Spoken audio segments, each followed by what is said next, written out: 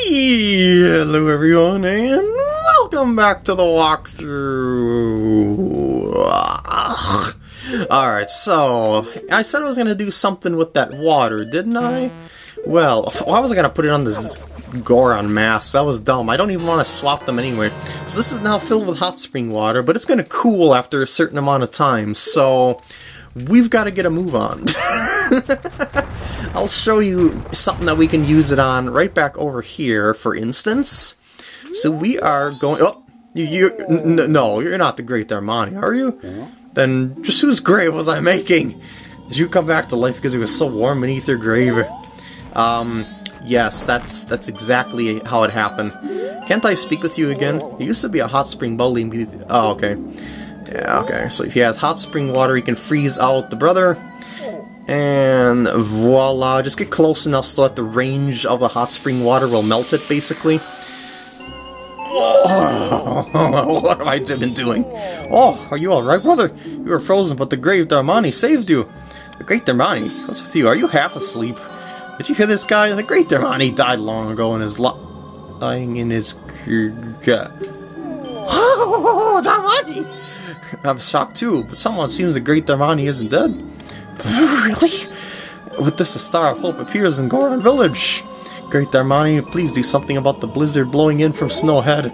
Alright, let's see what we can do about that. But first we're going to need more water, probably, for the future. Maybe, might be. It'll just make things easier if we do this, just to unlock something. Remember that ice in that bridged area between the village and over here?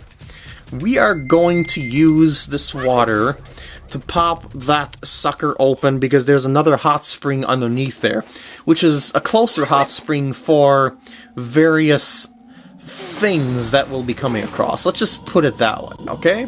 Okay, let's just climb out of here. Oh, still a little bit chilly. And no, this water is not for that guy up there. We need to get him rock sirloin. Yeah, it's complicated, I guess you could say. He just wants food, not something to warm him up. Oh shoot, I took the wrong path. I wanted to go to the place behind that house. Yeah, I don't know why I went that way just yet, because that is not a place that I can do something at. So let's plop on over here. By the way, this uses magic power really quickly, but you can probably get magic power by blasting the boulders along your way like I was doing there. Anyway, I just want to get to that thing quick enough, if you don't mind. There we go, and I'll even take off this mask in case I freeze myself by mistake because of the large hitbox. I should have probably did that on the other upper area, but that is okay. Alright, now I created a sort of kind of checkpoint of sorts, I guess you could say. Because down here, as I said, there is another area of hot spring water. And you can also get some sticks and stuff here too. So it's like a sort of kind of refill area of sorts as well. As long as I'm here, I might as well check these boulders, because why not? Let's just see if there's anything hidden over there, and as long as you don't dunk the bombs too deep in the water, they will not extinguish. So let's see if I destroyed all the boulders, and maybe see what they might be hiding underneath. That one was not hiding anything with the lens of truth. Interesting. Well, I got a red rupee, and now I filled my wallet up completely, which means I can get that bomb bag upgrade. And I don't need any more hot spring water right now, so I'm going to keep my bottle free. Okay, so I was correct in my calculations that I'd be able to get up to 200 rupees by the time I was ready to get that bomb bag, which is nice. So now let's go over to the village. Oh, and by the way, in that other room, you might have noticed that there is a treasure chest. Well, it's under the frozen ice. I mean, I should say the frozen water. Water frozen is ice. Ice frozen is still ice.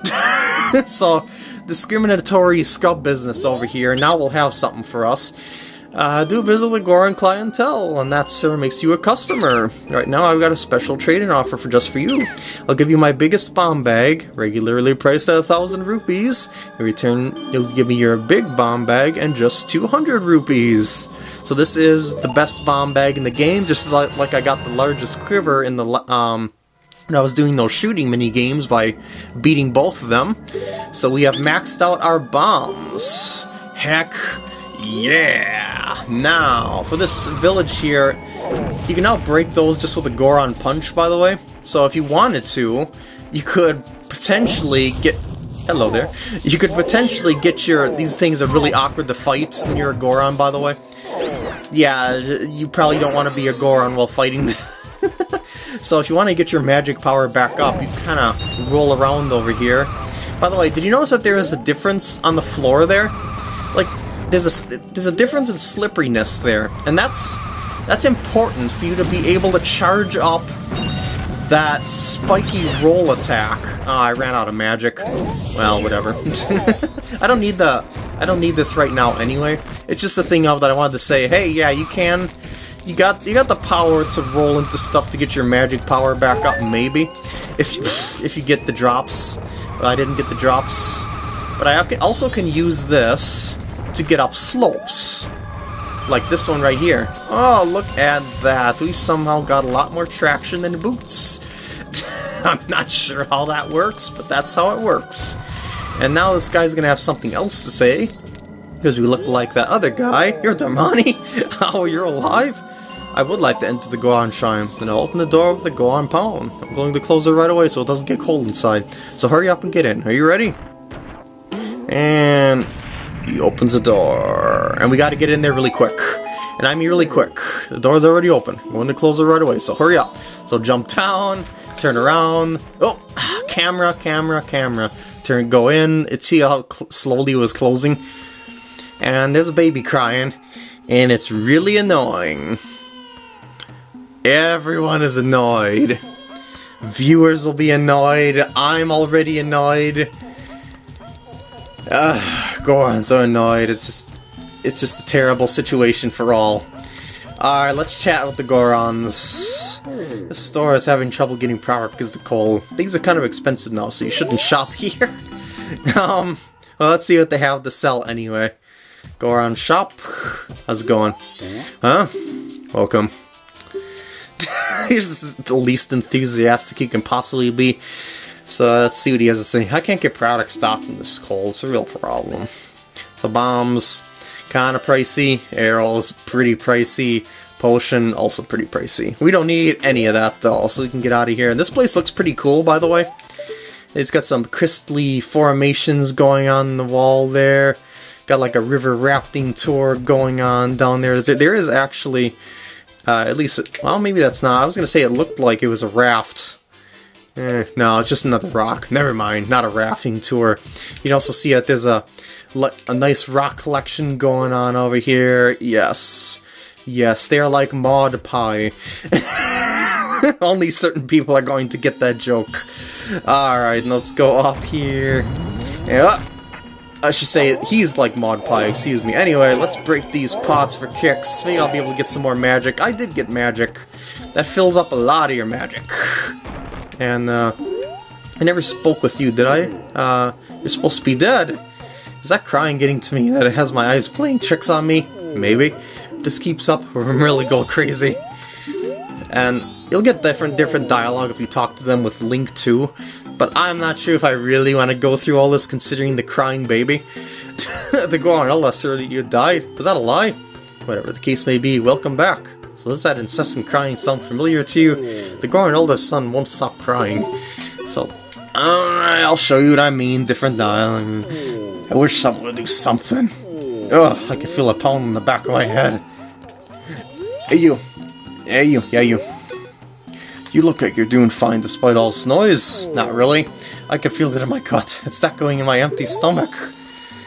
And it just keeps going on infinitely. You may also pick up those rocks and potentially get goodies from them as well, just by going, meow, and then going, meow, and then they might drop something too, but yeah. Alright, let's move on up here, where there be other Gorons. In fact, the majority of the Gorons are up here. So yeah. It's getting louder. Oh, Arceus. Please just... I know I'm trying to show all the stuff around here, but... good lord. Oh, this is the room of the Goron Tribe's Elder. Do you have some kind of business with the Elder? Unfortunately, he's out. Since the elder is gone, his son won't stop crying. I wish someone would do something. Alright, different dialogue, I might as well. No sideburns. Aren't you Darmani? You're supposed to be dead, but you're alive. What have you been doing? Thinking you were dead. The elder went to Snowhead on his own. But for now, please go see the elder's son. Hurry! Alright. Here it is. Oh, Darmani, you're alive. This is wonderful. But there's no time for catching up. There's something isn't done right now about that crying. Look at this. The torch that was about middle has gone out. Oh, again with that terrible crying. Oh, indeed. Those sideburns. Aren't you Darmani? You're supposed to be dead, but you're alive. The elder was troubled because he thought you were dead. I'm troubled too. The elder went to Snowhead and doesn't come back, so he said his son is so lonely he won't stop crying. So basically, everyone's hinting that I should be looking for the Goron elder. Got it? And it just keeps getting colder outside. Even if it's in here, it is so cold that we could freeze. Different dialogue for these two. We're at our wits' end. The elder went to Snowhead and da-da-da-da. Basically the same thing. Yeah, okay. Oh, good lord. Oh, I can feel it pounding in the back of my head. And you know what I'd like to do? I'd like to knock down these blocks. I'd like to knock down these... How the heck are these play blocks staying up? That is incredible. Alright, let's talk to the son. Quieted. Don't you... Oh, Daddy, oh, I'm cold, Daddy. And the baby's the only one that's really wearing clothes, isn't it? Oh, Darmani, where's my daddy? Where's my daddy? No. No. Say something to human me to keep quiet. Daddy, I'm cold, Daddy. Okay, I'm out of here. So basically you need to get some stuff going here. You need to speak to the kid, basically more than anything, to get stuff going. And for some reason that carpet is slippery. Remember that for a side quest in the future. I'm just gonna kind of sneak on over here and go on back outside because I can't take anymore. Alright, so now we gotta be looking for that elder. Now remember I got that hot spring water? Got that all set up and raring to go? Well, the reason why is because the elder can appear at 3 different spots. Let's just put it that way. And the elder is completely encased in ice. Now, it also changes from day to day. I would like you to explain this one to me. Like, does he thaw and then pop out at some point in time, and then he walks to the next location, and then he freezes? Maybe? I'm not sure, but what I do know is he's underneath one of these boulders. Oh, this might be the one, because there's a certain cursor. There he is. And now we can go up here as a Goron, I do believe. Yes, we can. And we can hop down here as a Goron as well. So yeah, that elder, I don't understand how he can appear at a different location every day when he's frozen solid, with seemingly no hope of moving at any time of the day, anywhere. So now anyway, now that you know the powers of melting, we need the hot spring water to go back over there, to be able to thaw him out, and that he will be the only one that isn't oh wait, I guess he does. Oh, I guess I was wrong. I thought that he was going to be the only one that didn't become re-encased in snow, but I was wrong about that. Alright, let's go and unfreeze him. Hopefully I'm close enough in range here. I think I am. Yes, baby. Alright, now he's going to continue on his trek. Sorta. Huh? What was I doing? Oh, it's already this late. I must hurry. And here he goes at high speed, baby. Yeah, look at him go. Go, baby, go. Go, baby. Okay, I should probably just... Maybe I can do something. Huh? Oh, you're Darmani. But you're supposed to be dead. Am I hallucinating? Maybe this is also the doing of Snowhead's magic power. I've been made a fool of. But that's impossible. I refuse to flinch. If you can see past the illusion, you'll vanish in an instant. What? My son is crying because he misses me. Why do you know that? No, I kind of invest. I mean, I didn't probe into personal matters at all. I'm sorry. My son misses me. Oh, forgive me, my child. Your father has work to do. Darmani, be you a ghost or a figment of my imagination, I no longer care. If you feel pity for my crying son, then please quietly sing my son to sleep with the song I am about to play on my drum. It is the very same melody that was often played for you when you were young. And listen. I should say, pay attention to the notes. Replay it once more.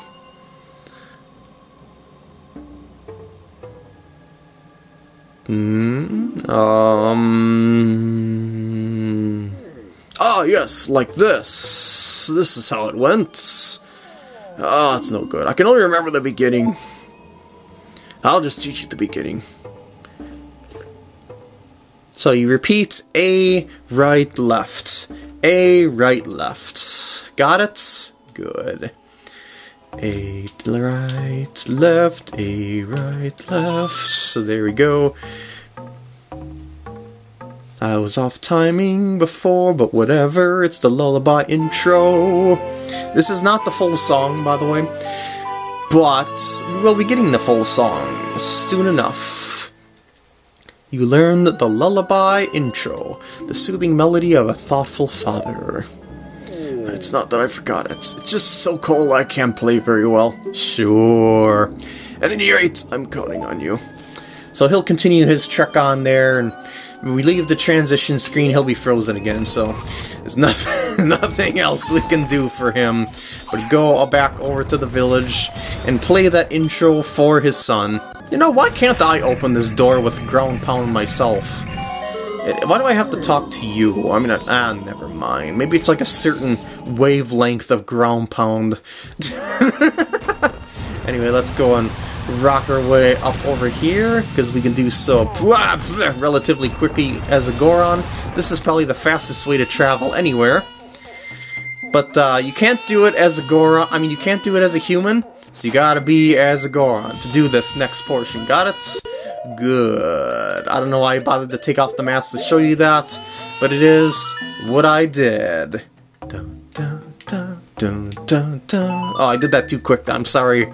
My hands, they're not working in sync right now. I would totally suck at rhythm games. That song, that's a song Daddy always plays for me before I go to sleep. So I'll say the next part. Oh, wow. His singing voice is amazing.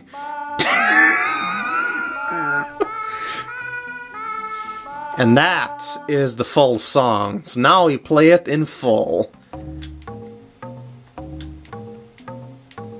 You notice that those last couple of notes were just like an inverse. Going in reverse after that note right there. At the peak. Yep. That's the Goron Lullaby. Woo! And the spirit of the Chili Daddy is with us.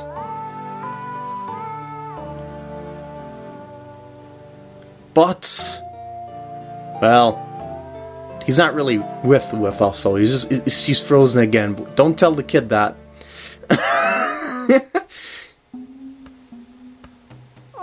It's just like Daddy's right beside me. Yes! Yes! Yes! No more crying! Lullaby intro became the Goron Lullaby. This lullaby blankets listeners in calm while making eyelids grow heavy. And everyone falls asleep. It's a good time. So the Gorons fall asleep to hear the Goron Lullaby. That's convenient.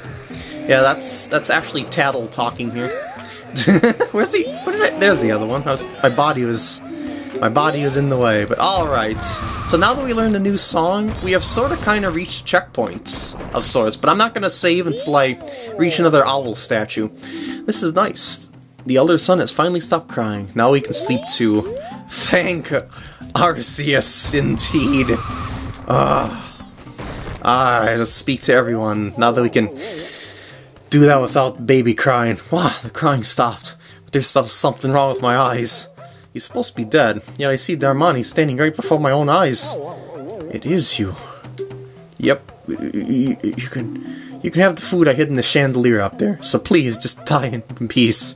Why would you hide food in the chandelier, and why would you think that would put Darmani and Pete? Never mind.